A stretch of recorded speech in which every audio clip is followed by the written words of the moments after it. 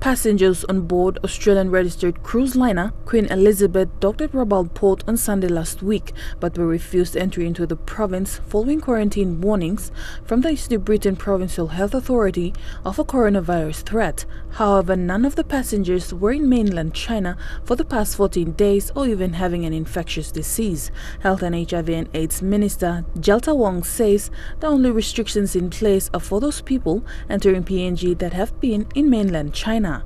These people must be quarantined in a country outside of mainland China for 14 days before even entering PNG borders. With the evidence that we have, the tourist vessels were went into places where the coronavirus originated from. And it came from Australia, which is the bottom end of Australia.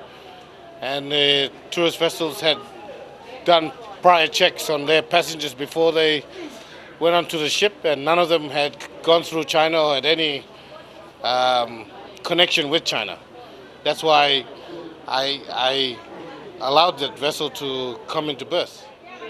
The health minister says there were 4 reported cases in PNG who were believed to have symptoms of the virus, but results were negative after numerous tests were done at laboratories in Goroka. I can tell you from the facts that I've got that no one has coronavirus in Papua New Guinea.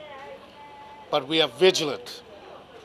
NDOH, our people that we combine with, NAC, New Guinea, immigration, we are being so vigilant that we are strict with our own people coming in and out of the country.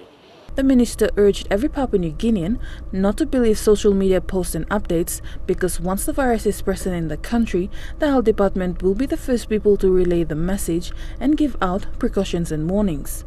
There's a lot of information out there, and there's a lot of false information that comes on social media. At this point of time, Papua New Guinea has no coronavirus. Michelle Stephen, National MTV News.